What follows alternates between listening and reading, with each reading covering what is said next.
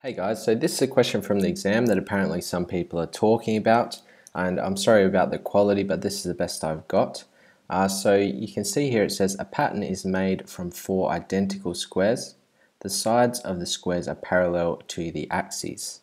And here we have the diagram, and we have the bottom square down here with its corner at 6, 7, and the top corner here is at 38, 36. And I'm guessing the rest of the question was to find the coordinates for C.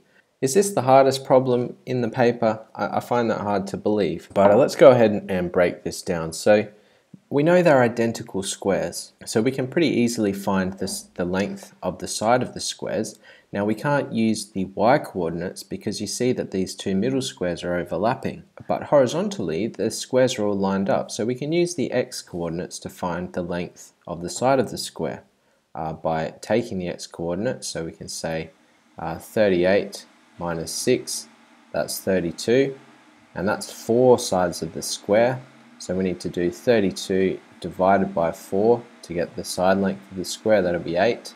Now I know the length of the side of the square, and well, I can find the x coordinate of C because these squares are parallel to the axes.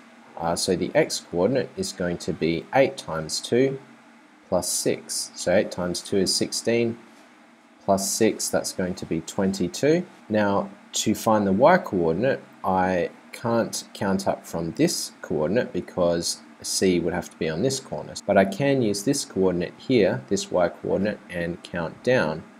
So from 36, I need to go down 8.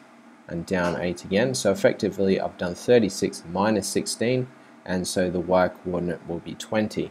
So I believe that's the final answer. I don't think the question had any other parts to it, so the final answer there is the coordinates of C is 22, 20. So how did you go with that question? Did you get that answer? Were there any other questions you weren't sure about?